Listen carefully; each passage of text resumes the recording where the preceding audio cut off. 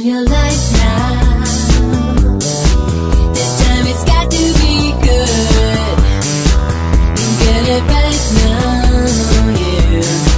'Cause you're in Hollywood. 'Cause you're in Hollywood. 'Cause you're in Hollywood.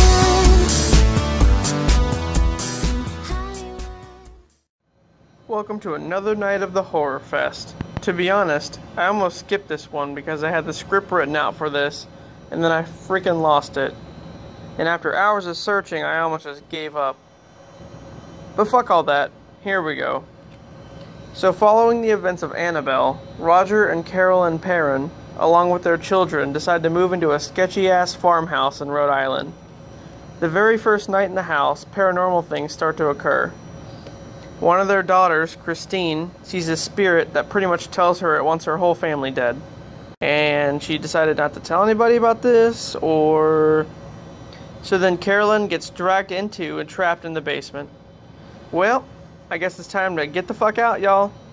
It's then that Carolyn seeks the help of Ed and Lorraine Warren, who are fresh off the Annabelle case. The Warrens agree to help and investigate the house. They discover that the situation is pretty much foobar and requires an exorcism, but nobody there is authorized to give one, and getting approval by the Catholic Church could take forever, so they're pretty much screwed.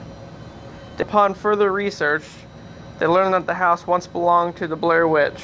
No, I'm kidding, but it did belong to a woman accused of being a witch named Bathsheba?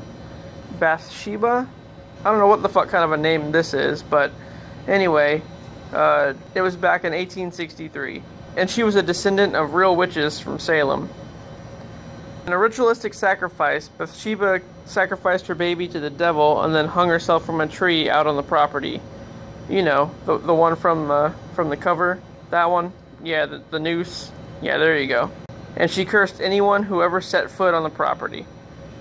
As a result, there were numerous murders and suicides reported on the grounds throughout the years. I just want to know who put this house on the market. Like, what kind of realty company is this? Seriously. Ed and Lorraine decide to stick around for a while, and they take the family out for ice cream one day. Aw, that's sweet. For some reason, though, Carolyn stays behind, and Bathsheba shows up, vomiting blood into her mouth, possessing her. Dude, what is up with all these people puking into each other's mouths? I mean, shit happened in Annabelle, it's happening here, like, stop it. So anyway, that night, Cindy, another daughter, is sleepwalking and shows Lorraine a secret passage through her wardrobe.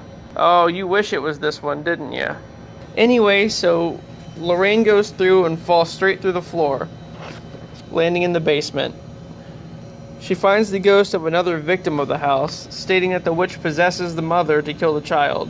The Warrens visit Father Gordon, who tells them that the approval for the exorcism has to come directly from the Vatican, which could take pretty much forever. The family meets back up at the farmhouse, where Carolyn has taken Christine there to kill her. They tie her up, and Ed pretty much says fuck it and does the exorcism by himself. YOLO!